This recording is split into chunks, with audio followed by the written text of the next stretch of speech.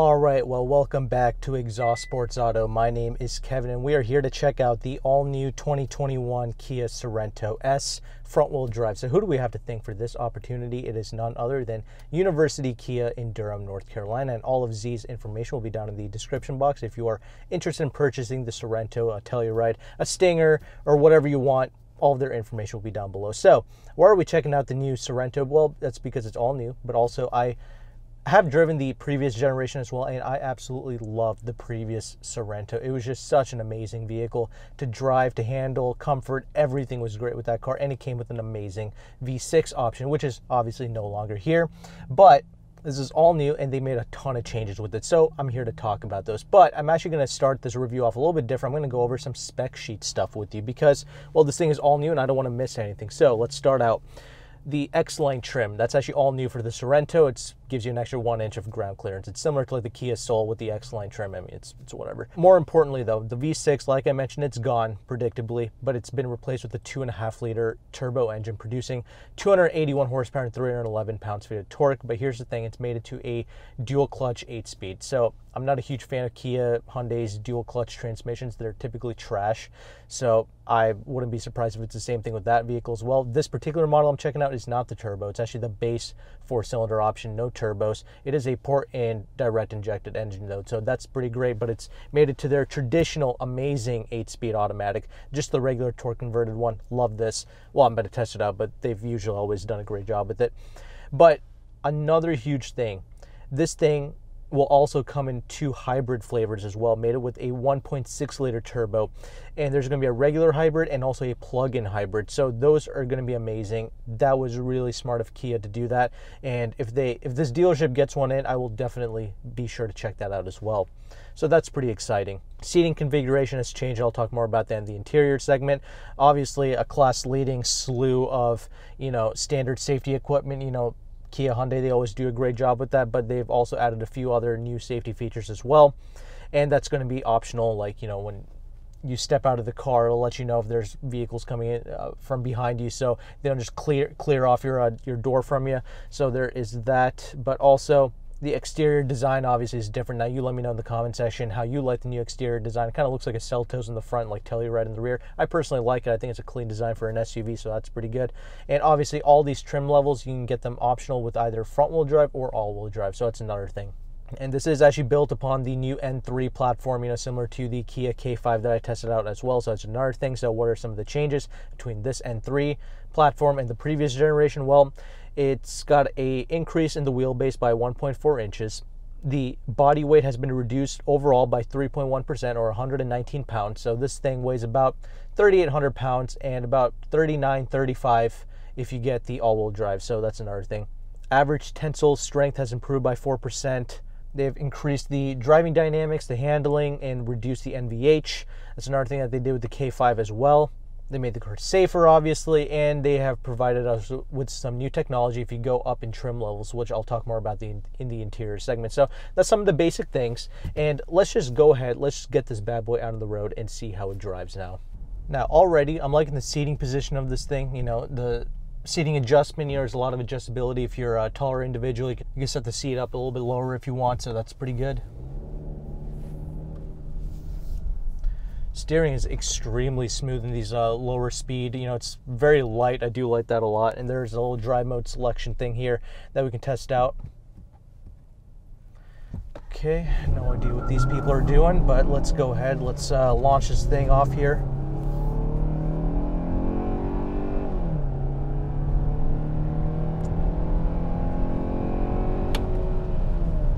Okay, not bad at all, not bad at all. So as you can see there, a lot of, squealing of the tires. That's to be expected, of course. This is the front wheel drive model. And it had pretty good punch off the line, but once you get this thing back up to speed, it does kind of not fall flat on its face, but, it does ring out pretty good as a whole, though.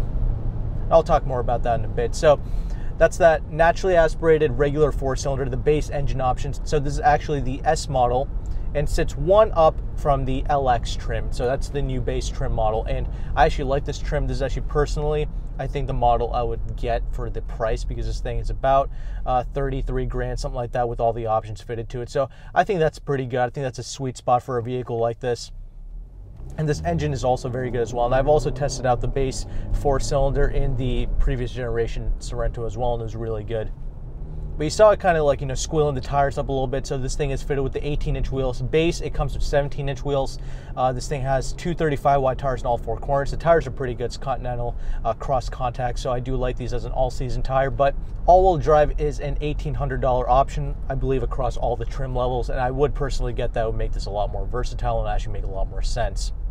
I do like how the steering is extremely light. I do appreciate that quite a bit. You don't have any paddle shifters or anything like that here, but yeah, this particular model is fitted with the regular 8-speed. I love this regular 8-speed transmission. It is so silky smooth. It just makes a whole lot of sense. You know, with their dual clutches, they always do like a, they're not very smooth in everyday driving. So this thing, it still kicks down extremely well. I just wish they would use this across the board, you know what I'm saying? And I do believe this is more than enough power to move this thing. You know, they did lower the weight by 119 pounds overall, so I didn't have an issue with the 4-cylinder in the previous Sorento, but now I definitely don't have an issue with it because it does weigh a little bit less, and I think they did up the output a little bit as well for this regular 4-cylinder. Now the hybrids are going to be what's interesting to test out, but I love how light the steering rack feels. You know, let's put in the sport mode here.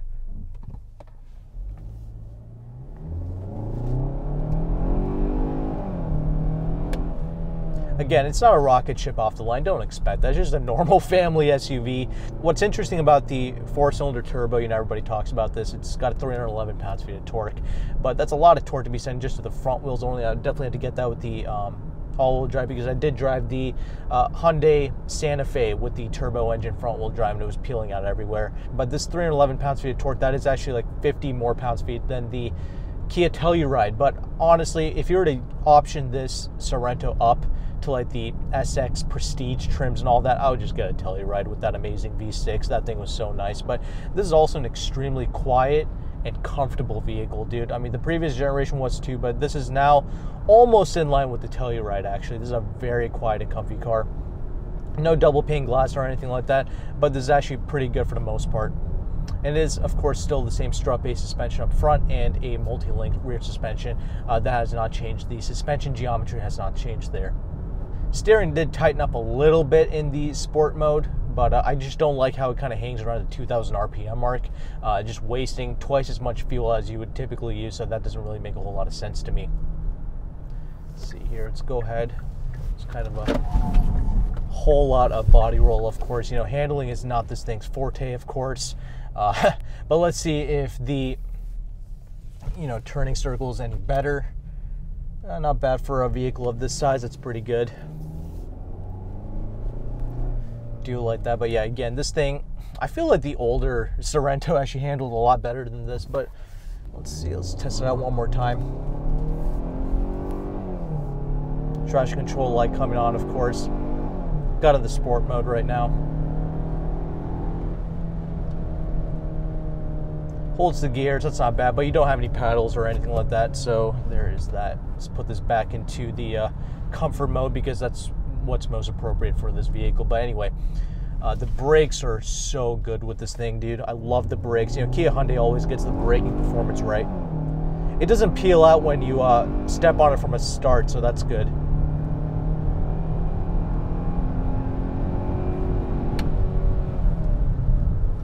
Yeah, this is a super quiet car. I like that there's hardly any tire noise, any road noise.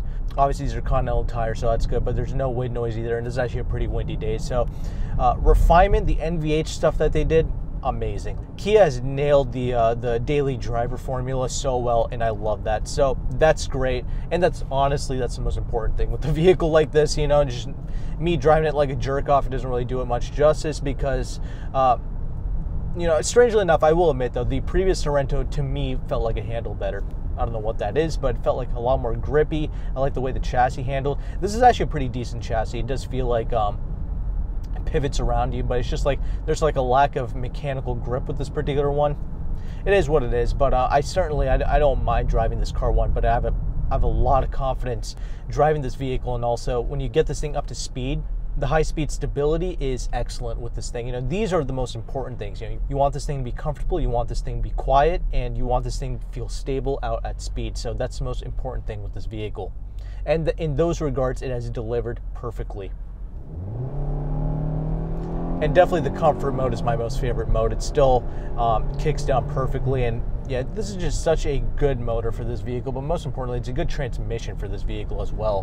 When you're just driving around normally though, it doesn't feel all rolly and like all over the place like you might expect. It's only when you like really thrash it into a corner when you feel like the deficiencies in its handling capabilities. But out in just like regular driving out of the streets here, you feel very confident whipping this thing around. That's a great thing. This thing is rated to get about 24 city, 29 on the highway. It's not like unbelievable MPG numbers, but for the size, for the weight of this thing, I totally forgive it. It's definitely not bad at all. Obviously, the hybrid models, you know, I'm very curious to try those out. I think that can make a lot of sense, especially if you get that in the more kind of base trims, because that's something that the Hyundai Santa Fe does not offer, actually. So that could be very unique and something to put on your short list to maybe compete with the RAV4 or something like that. And I get it, this thing is like a 3-row, and I'll talk more about this in the interior segment, but that 3-row nonsense, yeah, just fold down the 3rd row, honestly.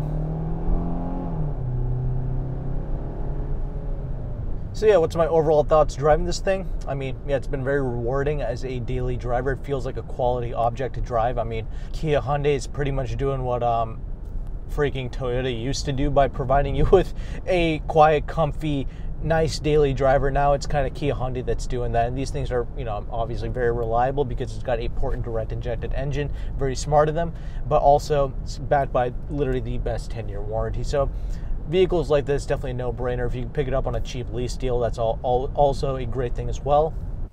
And got a nice big backup camera here, so that's always a great thing to see. So let's talk about this interior space. So this has obviously been completely redesigned for the new Sorento, and I do like this interior space. It definitely looks, you know, sleek and up-to-date, modern, so that's a great thing. You know, they implemented a lot of interesting shapes here, so similar to the Kia Soul, actually. So I remember like a pattern similar to this in the Kia Soul, and it's just something that, you know, the other manufacturers don't really do. You know what I'm saying? That's just interesting. That's, you know, it's a nice little shape right there. You know what I'm saying? I like this door handle. It's like this big old thing, and the doors feel nice and heavy. This thing feels solid as hell rolling down the street, so I really like that. I like how Kia kind of changes up the, what do you call it, this freaking air vents. I like this a lot too. So it's kind of got like this smaller one underneath.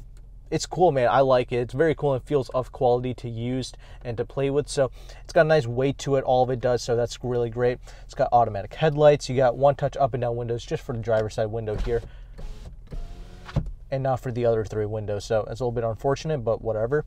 Like I mentioned, you get a few little safety features here, you know, lane keep assist, the blind spot monitoring, you know, things like that. But you also get like the other safety features, like I mentioned, you know, the pedestrian kind of when you step out of the vehicle, it'll let you know if there's a car coming behind you, you know, stuff like that. That stuff is optional. The S trim model also gets a leather stitch kind of steering wheel, so that's another great thing to see. You know, this is definitely the model to get. Do not go with the LX. This is the perfect model. Actually, this exact vehicle that I'm sitting in, this is a great model to go with, actually. I would like to pay an extra $1,800 to get the all-wheel drive. That's definitely something I would look into, but even front-wheel drive, if you don't live in a place that sees a lot of snow, then definitely this should be okay. And like I mentioned, if you get the turbo model, you should definitely get the all-wheel drive for sure, but that does come with that iffy kind of dual-clutch 8-speed. This 8-speed is amazing. You also get heated seats in the front 2 seats at least, so you get that. Get a nice little HVAC system here, and I love how they always separate out the kind of temperature and the fan speed. You don't have to look up at the screen for that, so that's great. But I will say, I wish they would give you like physical buttons for the fan speed stuff. Like, it's kind of like this touch haptic thing. It's kind of weird, but whatever. I can get it over. I do like the little knob that they use for the temperature, so that's pretty nice. And speaking of screen, so you got an 8-inch screen right here, and that's great. That's the base screen that you get. It's got the Apple CarPlay, Android Auto, of course, as standard. But you do get a larger 10.25-inch screen, and you can get a larger 12.3-inch screen in the gauge cluster here. All that is unnecessary. This setup, just the way it is perfect. It's the perfect amount of tech for this vehicle. Easy to use, easy to understand. This is great stuff. They get you physical buttons here on the side, physical knobs for the volume knob. But I will say, Kia did listen to us car reviewers, so they actually implemented a lot of matte colored textured materials or plastics inside the interior here at the bottom here, which is still great. It's not piano black plastic all in the center console here, but I will say they still use piano black plastic in some other obtuse places like the steering wheel, the turn signal stalks, you know, and the touchscreen here. So at least they listened to us a little bit, and they gave us some matte textured materials. You know, hopefully moving on in the future, they can kind of clean up this black plastic up here as well. So that would be a nice thing to see. But yeah, overall, this is a brand new car, obviously. So the interior feels extremely solid in here. But you have a nice large storage bin here with USB connectivity. That's great. And you can definitely fit a phone in there. Let's see if my Note 10 Plus fits. Absolutely. And that's not an issue. You can close that up. Nice practical amount of space. 2 big cup holders, some other additional space. And the door pocket space is also pretty great as well. I will say the audio system. So they actually reverted to using a Bose audio system for this new Sorento models. It's not the Harman Kardon stuff anymore. And you know, it's unfortunate because to get the Bose audio, the 12 speaker system, the updated one, you have to go all the way up to the SX Prestige trim, and that's just unfortunate. They should make that stuff optional, like kind of how Mazda does. And I'm sure it's a fine system. You know, Mazda uses the Bose system and sounds pretty good there, so I'm assuming it's a similar system here. But I will say this base audio system doesn't sound bad, so that's good. So I'd still definitely recommend getting this.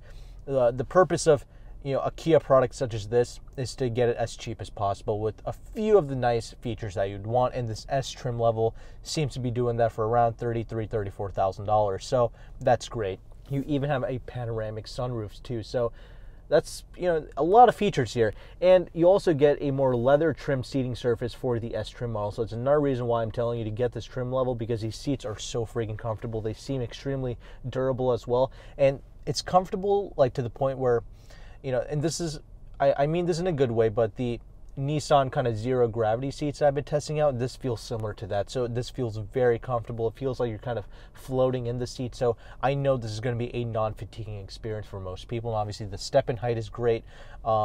It's not too large, it's not too low, and that makes it great for elderly people. So that's pretty nice. Now the seating configuration, let's talk about it. In the rear seats and the third row seats, right? So this is kind of all new. The seating system can be kind of rearranged however you like. This is technically a third row seat, but okay, here's the thing. I do fit definitely back there in the second row. I'm 5'11". I got plenty of space up front, like I mentioned, headroom, all that stuff is great, even for much taller and larger individuals. And I can definitely fit behind myself, but you can kind of recline and move the seats about. If you move the second row seats up to give the third row occupant space, then there's hardly any space in the second row. So that's kind of worthless and stupid to me. So I got to leave the second row seats all the way back for it to be, you know, worthy of a vehicle of this size, right?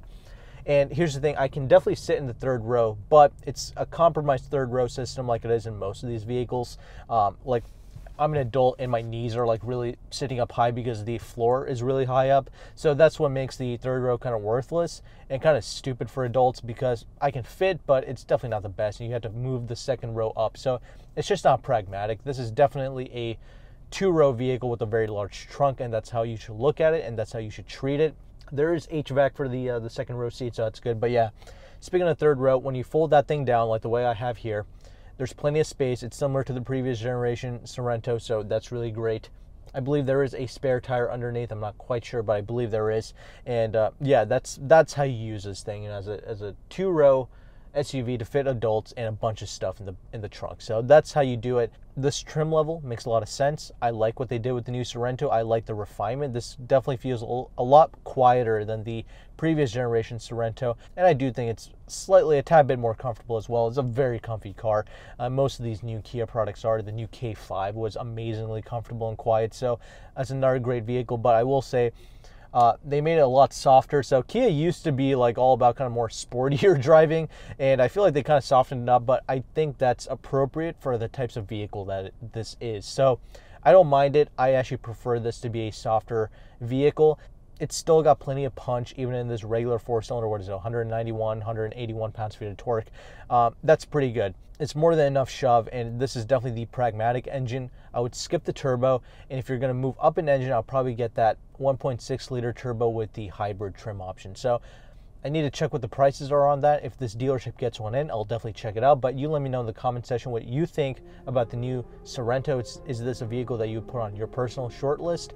And would you get a fully loaded version of this, or would you rather get a Telluride? So let me know in the comment section, and thank you again for watching this review. Take care, and goodbye.